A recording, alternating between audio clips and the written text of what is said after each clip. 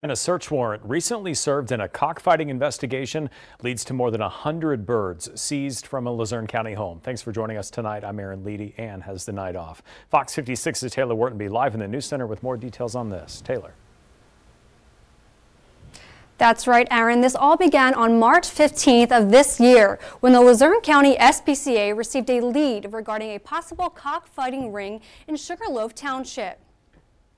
According to the Luzerne County District Attorney, a visit to the residence by SPCA officers revealed numerous roosters with evidence that they were used for fighting, had a lack of water and food, and other items consistent with activity related to cockfighting or animal abuse. On April 10th, officers from the SPCA, along with detectives from the District Attorney's Office, executed a search warrant on the residence of 62-year-old Ronaldo de Jesus Castillo and 69-year-old Anais Martires Castillo on Sugarloaf Heights Road. The search yielded 77 live hens, 59 live roosters, 2 dead roosters, 30 eggs, and multiple gloves used to cover rooster spurs to practice fighting, and a package of super Vermi-Gallo, a substance known to be used to promote fighting.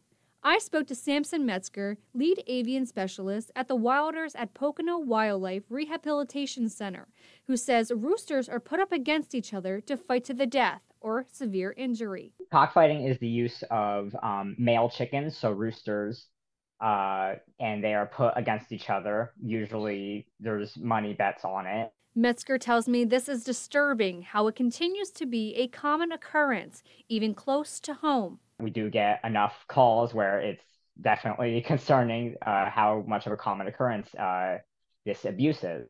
The sad reality is that a probable portion of these birds are going to get euthanized. They end up being the sweetest birds as long as you care for them and give them the time they need.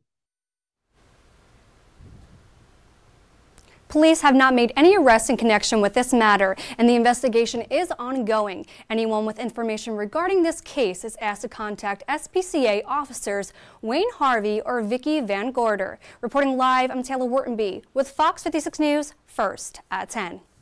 Taylor, thanks. This weekend is Commonwealth University Bloomsburg's annual unsanctioned block party week.